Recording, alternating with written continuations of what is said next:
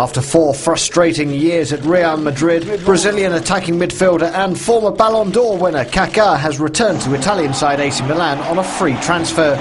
The 31-year-old has been plagued by injuries over the last few years and made only 82 league appearances during his time at Real, following his €65 million move in 2009. His dip in form has also cost him his place in Brazil's national squad ahead of hosting the World Cup next year, although the player has said he hopes his move back to Milan will help lead to a national call-up. Kaka has signed a 2-year contract in his second stint at the club, which comes exactly 10 years after he made his Rossoneri debut. His move comes in the wake of Gareth Bale's arrival at the Santiago Bernabeu, which pushed Kaka even further down the pecking order.